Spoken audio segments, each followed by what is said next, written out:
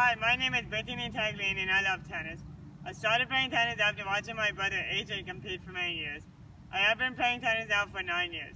My commitment to the sport is unwavering, and as such, my training schedule is full. I play tennis 5 days a week and do strength training and conditioning 2 to 3 days a week. Sunday is my only day off, which I use to relax both physically and mentally. Over the years, I have worked very hard to learn how to play tennis, but the game of tennis has taught me a great deal as well. The rules of the game are simple and applied consistently to all competitors without regard to any challenges they face.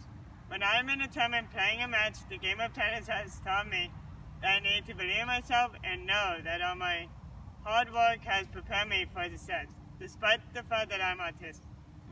I am grateful for the game of tennis because it has provided me with so many opportunities that I could never have imagined for me, and I have been able to achieve so much despite my disabilities.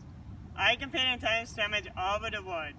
I have competed in Greece, Australia, France, Ecuador, and England. I get to travel and compete within the United States as well.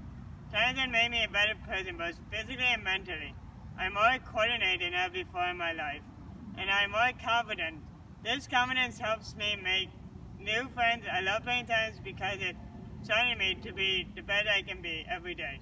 But it is also a lot of fun.